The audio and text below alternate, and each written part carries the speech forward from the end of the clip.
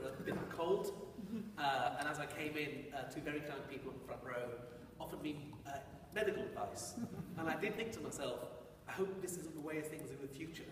And I thought it, not the obvious reason, is I've worked in the United States at one point, and there are genuinely people who I worked with who were getting medical advice from their friends or from pharmacists, but they couldn't afford to go to doctors. Now that's not something that we're going to have here. The NHS saved my life 3 times before I was 5 years old. If I'd been born 30 years earlier, before the NHS existed, I wouldn't be here now. Every time I take a puff on this inhaler, I'm aware of the vital importance of our National Health Service. Now, I sit I'm the leader of the opposition, the Labour Opposition Council. I sit on the health panel with Rory Vaughan, who's our lead on health. And I can tell you, we have interviewed every single decision maker responsible for the cuts in this borough, and we've done it in public in front of many people who are here tonight. And 2 things come out, on top of all the other good points that have been made already. Is the first thing is this plan is only between 3 and 7 years into the future.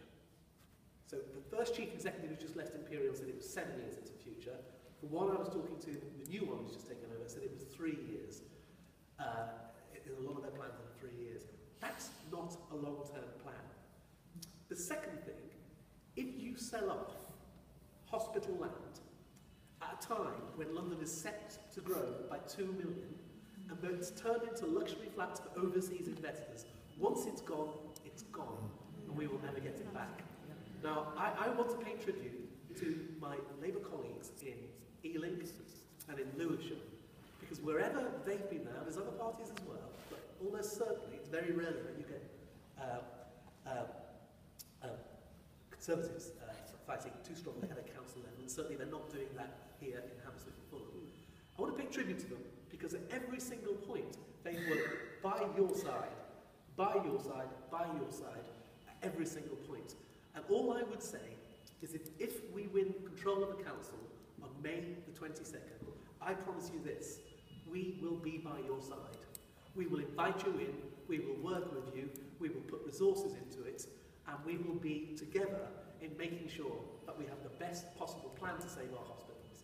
And I think if we have a good plan and strong hearts, and we're bold and we're smart, then I think having a council on side with you could make a real difference to this hospital campaign. And that's what I pledge to do should we win the council elections. Thank you very much.